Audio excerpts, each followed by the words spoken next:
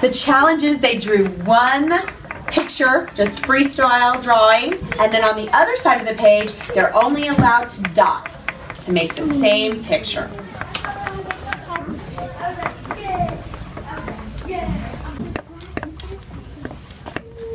You're hard at work.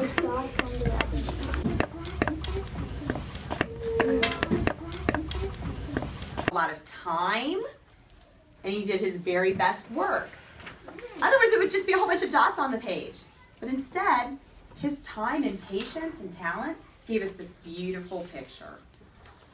So think about that the next time you go to sketch something. It's much easier to draw or color something than make little dots to come up with a picture. But some people have enough time and patience to do it. Some people do have enough time and patience, and you know what? They go on to be great, famous artists.